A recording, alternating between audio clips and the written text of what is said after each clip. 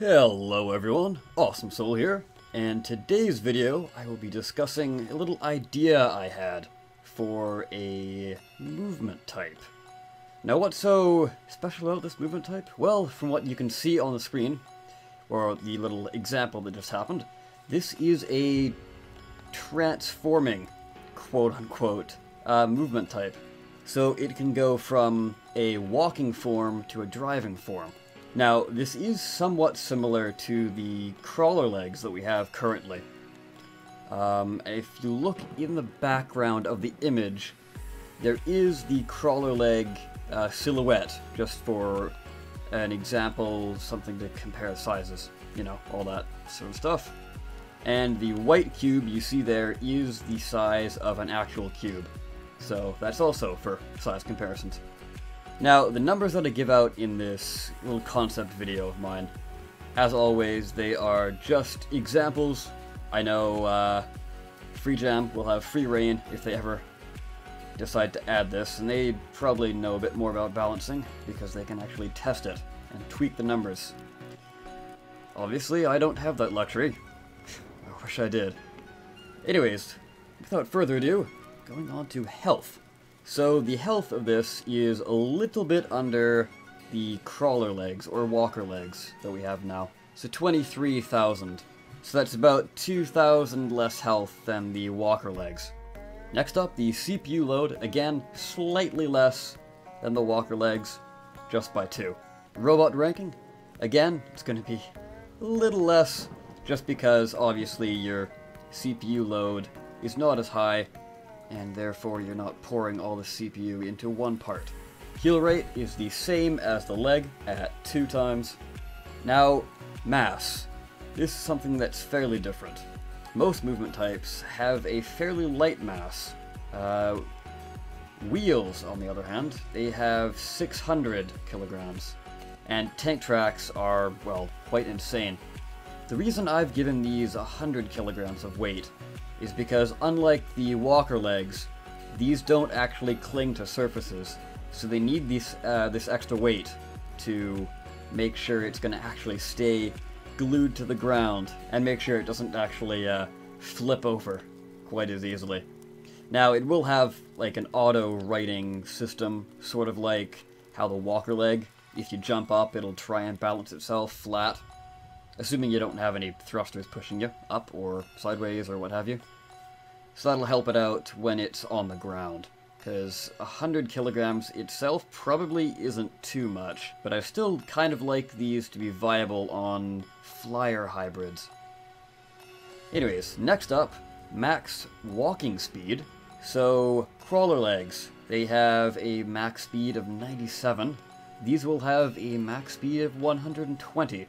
I figured that these should be a bit more mobile due to the less health it has, and a few other things that will come up shortly. Now, the max drive speed of this is 200 miles per hour. Now, while that is quite fast, the fact that it has 100 kilograms of weight in each leg, your jumping speed is not going to be quite high. Whereas crawlers can utilize their jumping to the fullest potential with this added weight, as well as, well, something that's coming up, stat-wise, won't be quite as long of a jumper. Likewise, the top speed of this is fairly low compared to Wheels and Hover's max speed. The max speed of Wheels is 220, and the max speed of Hover's is 240. So it is a little bit lower. Not too much. However, these will not be affected as much as, say, Wheels or Hovers, for example. They won't be affected as much by thrusters. Next up, the max carrying capacity, and then the max carrying capacity when overclocked. Now, this is a bit less than walker legs, so you'll have to work that out. I mean, it's not a huge difference, so you don't have to worry too much. It's just this works a bit better with slightly lighter bots. Now, this thing that I've hinted at before was the jump height. So the jump height of this is only 14 meters. Now that's at overclock 1. The jump height of walker legs is 23 meters. And when it comes to overclock jump height, 32 meters. Now, the walker leg's max overclock jump height is 64 meters. So that's double. If you would like to get an idea of this for yourself, I believe 32 meters would be about overclock 4 for walker legs. So it's a decent jump height, but it's not going to be anything crazy. And again, thrusters won't help you as much due to the weight of these legs. So next up, I'll be moving on to a few info points rather than stats. So I have said that the multi-drive legs will be able to switch forms. And how you do this is simply by holding shift for probably a few seconds, I'd say, and that will allow you to change forms on the fly whenever you want to.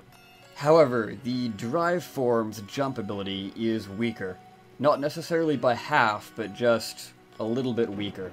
So you're not going to be jumping as high when you're in drive form as opposed to walking form. So that's something to keep in mind. So each form has its perks and pros and cons, that sort of thing. So when in drive form, the wheels will pivot when you take a corner, allowing you to drift. So the drifting on this is quite pronounced, slightly more than hovers. Now this might get somewhat annoying if you couldn't go into walking form.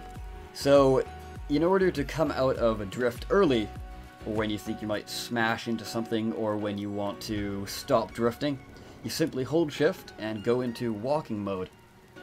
And then from there you can either stay in walking mode or continue on your merry way in drive mode. So when thinking about a playstyle for this multi-drive leg, one thing to keep in mind is that players can use the walk mode for stable firing.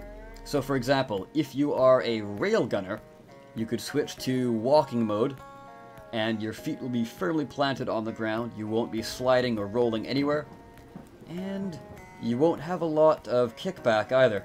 Likewise, you can use drive mode to get into positions quickly, and then obviously from there, go back to walk mode, and fire a few shots, go to drive mode, hit reload, and find a new spot. By the time you get there, hopefully you'll be reloaded.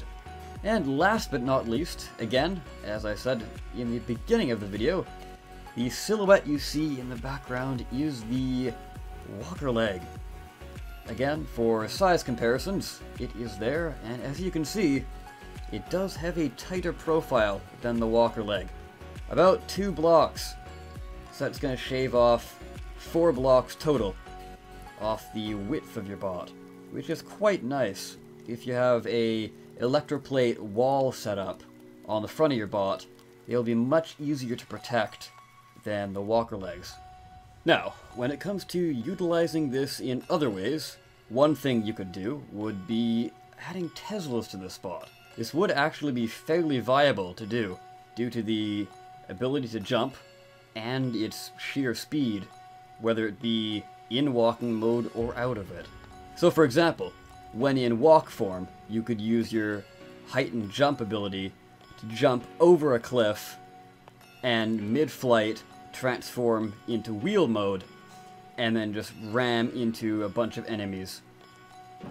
Now, as I said before, this does have a fairly powerful drift to it, so this would be probably the most advanced, or I guess highest skill cap movement type that we have currently in the game. Because you would have to know when to jump, you would have to know how to drift properly, when to go out of walking mode, when to go into walking mode, to best utilize your drift, that sort of thing.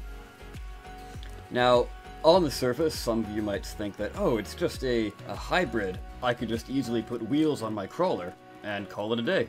But this is sort of like a jack of all trades, if you will, type of movement type. A jack of all trades, master of none kind of thing. It can't quite jump as high as the legs. It's not quite as fast as the wheels, but it does have its own perks. And again, it acts almost like a hover, even though it's wheel-based. You can pivot on the spot. You don't have to drive forward and all that. So that's is something that's very, very important. And I think it does kind of come across in the design, but I figured I'd mention that, because that's a pretty important point. And that's everything I wanted to discuss for this video. Let me know what you guys think of this down below. What would you change? What would you tweak? Do you like the idea? And do you think this is something you would use? It is a very unique type. We don't currently have a morphing movement type, so I figured something like this could be a lot of fun. Anyways, guys, I want to thank you so much for watching. Share this around if you can. And I have been the Awesome Soul. Thank you so much for watching. I'll see you next time. Take care.